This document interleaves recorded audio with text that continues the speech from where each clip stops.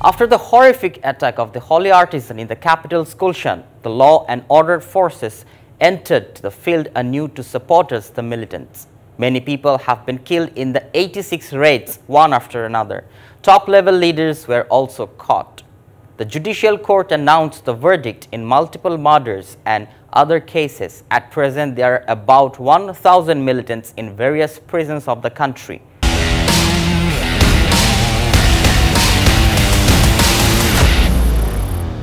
Law enforcers have been saying for a long time that militants are continuing their activities from inside prisons. In this context, CTTC has taken the plan to take de-radicalization program in jail. Now it is going to see the light. The Anti-Terrorism Unit or ATU also says that the de-radicalization process will go a long way if the new program is launched.